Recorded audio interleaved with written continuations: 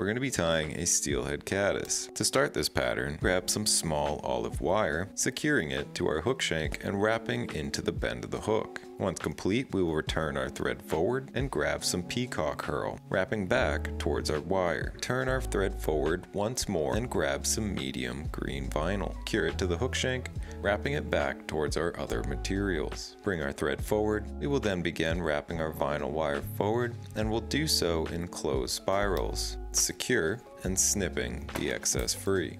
Fold our peacock over and secure it at the head of the fly, and grab our olive wire to further secure the peacock and create a ribbing. We'll grab some peacock synthetic along with some black hare's ear and wrap this around the head of our fly. Brush everything out, giving it a nice buggy look. If you would like to win this fly, subscribe, like the video, and comment #flies for your chance to win, and I will see you in the next one.